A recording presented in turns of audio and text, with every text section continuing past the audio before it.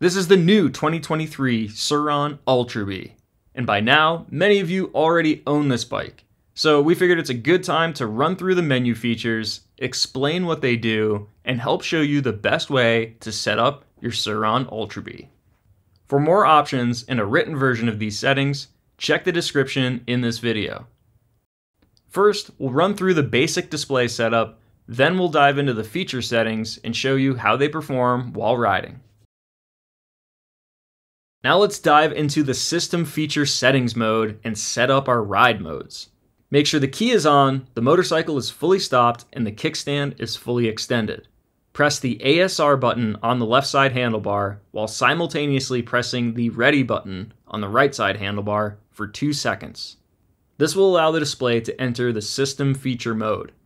Momentarily pressing the ASR button will toggle between each main category feature, which is brake regeneration, coast regeneration, traction control, brake sensors, tilt sensors, throttle sensitivity, and charging settings. Momentarily pressing the ready button will toggle between the levels within each feature. Brake energy regeneration. This is setting B in your menu. When the bike is moving, the throttle is off, and the brakes are applied, the electric motor is switched to a generator and begins to return energy to the battery. Physically, the rider will notice an additional level of braking at the rear wheel when activated versus this feature being disabled. It should be noted that this feature does not work until the battery has been discharged below 95%. There are 6 levels labeled between 0 and 5. The factory default is B2. Disabled is B0. B1 is the lowest amount of brake regen, with the regen level increasing up to B5, which is the highest setting. So we're going to test all of these features on a steep hill climb to feel what the bike is doing going up and down. All right, so you can see here that we are in the B0 setting, which is basically the freewheel setting for the brake energy regenerative system. So this is going to feel most natural going downhill. It's just going to be your brakes. Freewheel feel.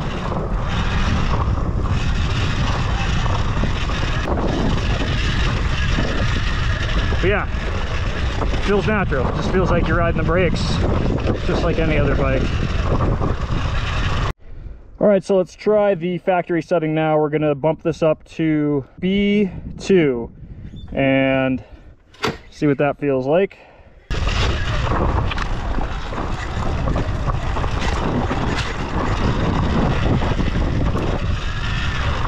I can definitely feel it locking up the rear. It's not extreme, just a little bit.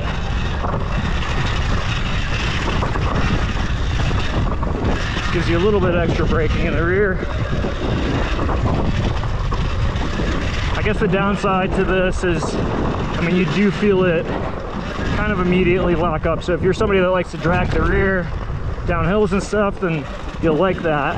If you're somebody that finesses it, even just putting it on B2 might be a bit stronger than you'll like. All right, now let's try it with the strongest setting. So we'll bump this up to B5 and see how strong that feels.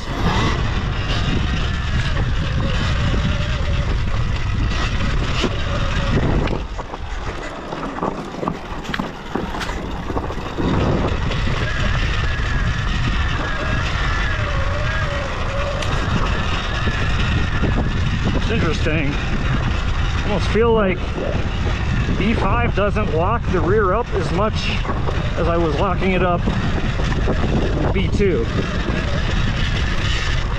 I wish I could explain why that is.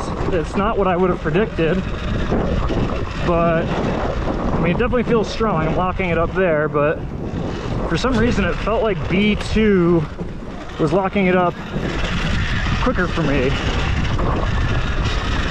So don't get me wrong, B5 is also locking it up in the rear right now, but I was expecting it to be stronger than that. Coast energy regeneration. This is setting E in your menu. This is what can be closest referred to as engine braking. When the bike is moving, the throttle is reduced, and the brakes are not applied, the motor is switched to a generator, and it begins to return energy to the battery. Physically, the rider will notice an additional level of slowing or engine braking of the motorcycle when activated versus this feature being disabled. There are 6 levels between 0 and 5. The factory default is E3, disabled is E0, E1 is the lowest amount of regen, with the levels increasing up to the highest or strongest setting at E5. When slowing down, the bike will alternate between brake regen and coast regen based on the throttle position and brake levers being used. Pressing either brake lever enables brake regen. Releasing both brake levers enables coast regen, as long as the throttle position is less than what's needed to maintain the current speed. All right, to test this, we're going into E. So we've got E0 through 5. Let's try E0 just to see what it's like to have no engine braking and no regen. So this is going to feel most like a mountain bike or a dead engine bike, and I can already feel it picks up speed super quick going downhill. So depends on what you're riding, right? If you're doing hill climbs and descents, you probably wouldn't want to run it in this E0 because the bike is really going to want to coast on you. But on the flip side, I could see really wanting to run that if you're on a flat motocross track or something where you really want to keep your momentum in corners and you don't want the bike slowing you down at all. But yeah, that is a lot of braking to be done when you're on E0 going downhill. All right, let's try the factory setting. So we're going to bump it up to E3 now. So that's kind of the mid-range regen setting, and this is the factory setting. So let's try it.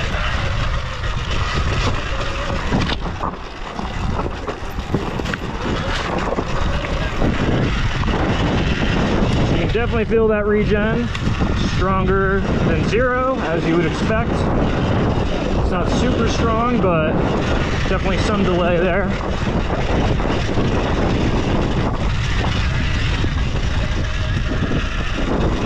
Probably a good middle of the road setting for everything. I think if you're riding what I'm riding right now, which is, you know, steeper mountain type riding, probably going to want to run something stronger than 3, but I think for an all-around setting, probably the best mix of freewheel and engine braking that you can get. We're gonna go to E5, so this will be the strongest regen setting, or maybe I should just call it engine braking. So to me, although this is the strongest, I mean, this feels like a 2-stroke to me. Potentially even less, depending on what gear you're in your 2-stroke. So I think you would expect E5 to feel like 4-stroke regen, or 4-stroke engine braking, I should say. But no, it feels like a 2-stroke. That's normally what I'm riding up here anyway, so yeah, I kind of like that. I've personally been running it in E4. I think that's a good setting for me. And after doing that experiment, yeah, that's where I'm going to keep it, E4. Traction control, or ASR. This is setting A in your menu.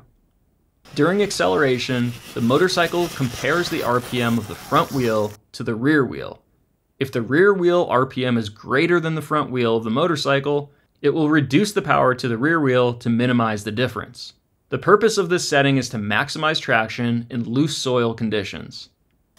There are 3 levels labeled between 1 and 3. The factory default is A2. The lowest setting is A1 and the highest is A3. The setting you select here determines the initial setting the motorcycle enters when ASR is enabled from the left handlebar combination switch. ASR is enabled and disabled by pressing the ASR switch on the left handlebar switch 3 times, or a single long press. And riders can toggle the intensity level by quickly double pressing the reverse switch. All right, so this is hill climb number 1. We're gonna do no traction control on this. I'm gonna try to get you guys some shots so you can see what this hill climb is like, because it's definitely a lot steeper than the GoPro shows you, but let's try this with traction control off, stock tires that have seen a bit of riding thus far. See how we do. Lean back.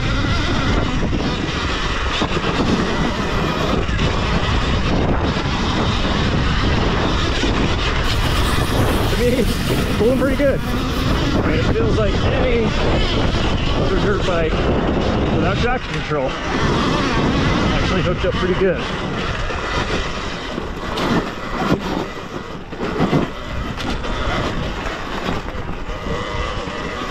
Not a whole lot of slipping there. All right, so we're back at the bottom now. Let's pick a more difficult line. I feel like I got up that too easy, so I know that there's a loose section that we can hit.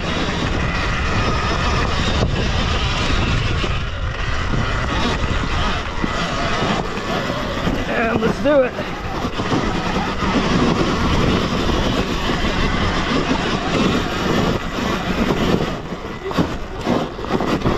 Honestly, it's still getting really good traction, especially considering this rear tire is probably not the best for hooking up, but yeah, I've actually climbed it pretty darn good.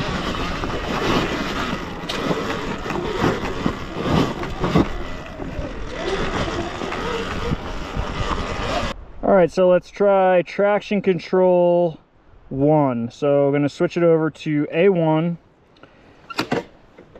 throw the kickstand up, and then I punch this 3 times, 1, 2, 3. You can see ASR and it's got the 1 bar. So yeah, let's see how ASR 1 feels in that loose stuff.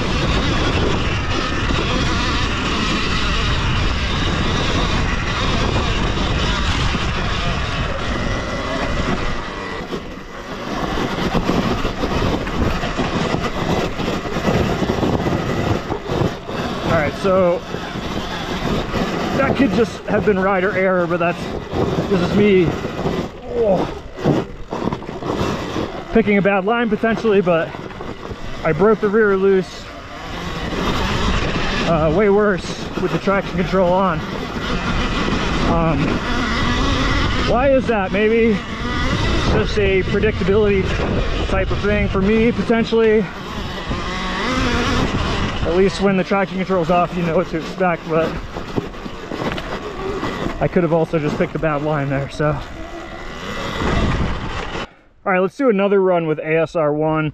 I just want to see if that was me making a poor line selection, or if that was more the traction control that was goofing me up there. Gonna hit this with a little more momentum this time. All right, that was better line choice. Man. Oh, come on.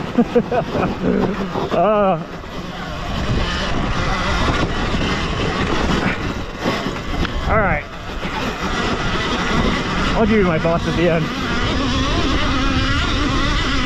I was about to say something, but I'll save it. I'm gonna make you wait for it.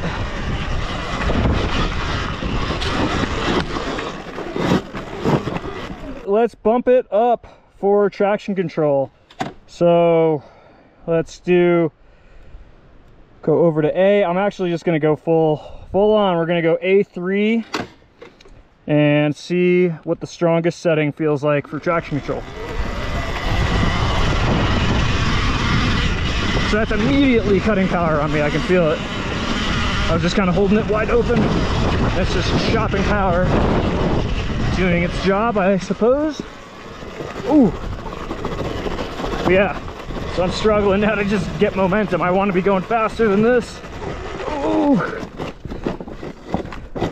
So that's the bike just not wanting to go. I've got the throttle wide open right now.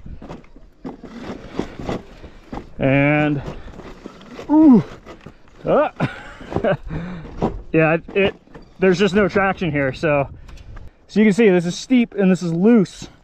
And yeah, in traction control 3, it just isn't going to go anywhere. So we're going to take that off and see, maybe a good experiment to see from a dead stop in the middle of a steep climb with loose rock and dirt. How do we fare? Ready? Come on, baby. Also, wish I had a different rear tire. Come on. All right. So it is possible, but I think that'll be a great way to complete my thought. I don't like traction control. I would prefer to have it off. I just want to have the bike do what it's going to do and try to adjust myself for that rather than have the bike do it for me. And I feel like I ride better that way. So for me, it's traction control off. Okay, just for the heck of it, let's do another hill climb after doing traction control on. Another hill climb with it off. See how we fare in that loose stuff.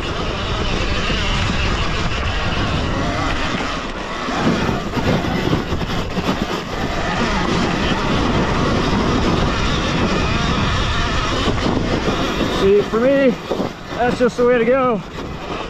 I like to control the bike with my throttle hand, so that's my traction control. Giving some more throttle, or giving less. And that's the type of thing I think that makes you a better rider anyway. So nice to have rider aids, but I also think it's good to practice.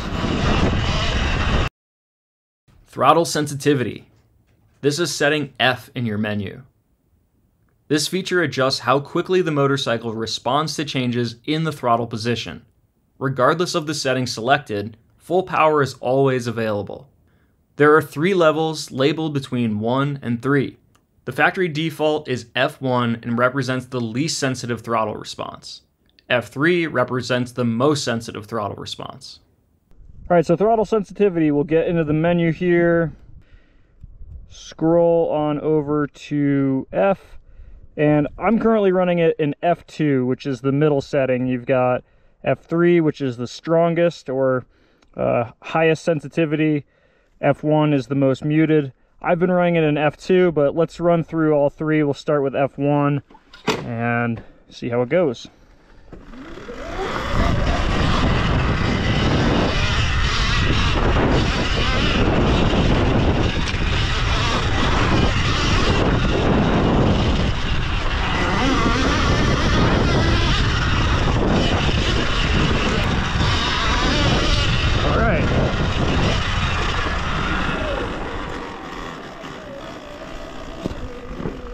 Gonna flip it around here now that we've got that F1 feeling.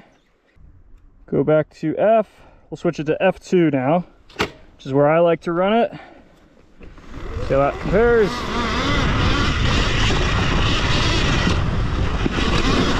As you would expect, definitely more sensitive. The bike feels a bit more snappy, but not out of control.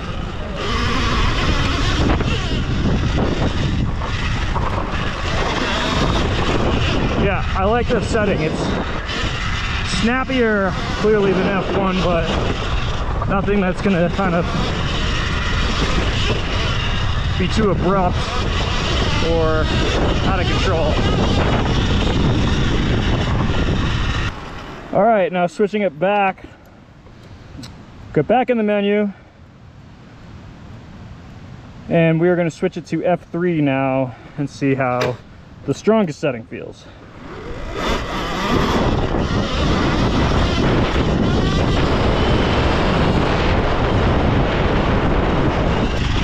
So I think this is a good setting, honestly, if you're looking for that really quick, abrupt hit. For me, it feels a little too touchy right at the crack of the throttle. I like a little bit slower ramp up, so that's personal preference. For those of you that are looking for an immediate hit, F3 is probably where you're going to want to be. To me, it's just a little too much. I feel like the bike's a little too jerky. But, yeah, for me, it's right in the middle. F2, that's my setting. So I'm going to switch it back. Brake override or brake sensor. This is setting P in your menu. This feature determines if the motor is enabled when either the front or rear brake are engaged. There are two modes labeled 0 and 1. P0 allows the motor to be engaged and respond to the throttle while the brakes are engaged. P1 causes the motor to be disengaged when either brake is applied. Tilt protection. This is setting C in your menu. This feature determines if the motor is disengaged regardless of the throttle position when the bike senses an extreme tilt angle, such as falling on its side, with the rider on the bike still holding the throttle on. There are two modes labeled 0 and 1. C0 allows the motor to be engaged and respond to the throttle while the bike is at an extreme tilt angle. C1 causes the motor to be disengaged when the bike senses an extreme tilt angle, which can be left to right or forwards and backwards. Diagnostics. This is setting T in your menu. This feature is used for Surron technicians to diagnose potential faults within the power systems of the motorcycle when the diagnostic equipment is hooked up to the bike. There are two modes labeled 0 and 1. The factory default is T0, which causes the diagnostic system to not record system information. T1 enables diagnostic logging. Charging power. This is setting U in your menu, and I actually don't have this setting because this is an early model of the Ultra Bee. This feature controls the power level that your Ultra Bee battery charges. Typically, this setting is changed if you're charging your Ultra Bee at home on a low amperage wall plug, or if you're charging from a generator in the field and the circuit breaker trips. Selecting a lower power setting will improve your chances of an uninterrupted change. The charging value selected in the system feature setting mode is stored in the battery, so charging with the battery removed from the bike will keep your selected charge power. There are three modes. U1 is 480 watts, U2 is 750 watts, and U3 is 1100 watts. Selecting a power mode will increase charging time proportionally. For example, 480 watts takes 2.5 times longer to reach a full charge than using 1100 watts. Exit feature setting mode. This is setting X in your menu. This will exit the feature setting mode and save all of your changes. Otherwise, you can let the motorcycle sit for 10 seconds without pressing any buttons, and the motorcycle will return to its normal ready-to-ride state, saving all of your changes. Reverse mode. To enter reverse mode, stop the motorcycle, press and hold the reverse switch on the left handlebar, then rotate the throttle to adjust the speed. Unit display. From the factory, the bike is delivered with kilometers selected. If you'd like to switch to miles, here's what you do. With the motorcycle stopped, the key off, and the kickstand fully extended, press and hold the M button while turning the key to the on position. Then release the M button. Once you've made your selection, leave the motorcycle powered on and do not move or press any buttons for 10 seconds. This will allow the selected mode to be saved to the display and return to the normal riding mode. Setting the odometer. With the motorcycle at a complete stop, momentarily pressing the M button will toggle between total and trip distance. When the display is set to trip mode, it'll indicate the distance traveled and the maximum speed since the last reset of the trip odometer. Once the motorcycle begins to move, the display will switch to the current speed. To reset the trip odometer and maximum speed, bring the motorcycle to a complete stop, leaving the key in the on position. Press and hold the S button for more than 2 seconds. Transmission ratio. This setting is used to calibrate the speed shown on your display to the speed that you're actually traveling. Typically, you'd modify this setting if you change the tire or rim sizes. Changing the sprocket tooth count does not impact this setting. Also, one thing to note is that this setting does not change the actual gear ratio of the motorcycle. To change the ratio, make sure the key is in the off position, the motorcycle is fully stopped, and the kickstand is fully extended. Press the S select button for a minimum of 2 seconds after turning on the key. Release the S button. Make sure you're in the transmission ratio advanced feature setting mode by looking for the flashing segment on the display. Momentarily pressing the S button will decrease the transmission ratio, and the M button will increase the transmission ratio. When the speed indicated on the display is higher than your actual speed, you'll need to reduce the transmission ratio until the indicated and actual speeds match. If the speed indicated on the display is lower than the actual speed, you'll need to increase the transmission ratio until the indicated and actual speeds match. The best way to do this is to cross-reference your speed on the display with a GPS speed application on your phone to find the accurate setting. Small changes in the transmission ratio will have a large impact on the displayed speed, so you should make changes in 0.1 increments and recheck the displayed speed versus the actual speed. The Surron factory default is 1.0. Time display. Make sure the key is off, the motorcycle is fully stopped, and the kickstand is fully extended. Press the M select button for a minimum of 2 seconds after turning on the key. Release the M button. Momentarily depressing the M button will toggle between the hours and minutes. If you want to adjust the hour, ensure the hour segments are flashing. This indicates that it's ready to be adjusted. Momentarily pressing the S button will increase the hour. Momentarily pressing the M button will cause the setting to be stored. Then you can follow the same exact procedure for the minutes, and momentarily pressing the M button will allow that setting to be stored as well. Alright, so just to recap, I'm going to just run through the way that I've got my bike set up. So if you dive into the menu here, I'm running B0, E4, oh, this is A1, but I don't run traction control, I just shut that off. P0, C0, F2, T0. So those are my settings. You know, everybody's different. I would suggest you guys go out and do some testing on your own to figure out what you like the best, but those are the settings that I run, and a little breakdown of how to set up your Ultra Bee menu.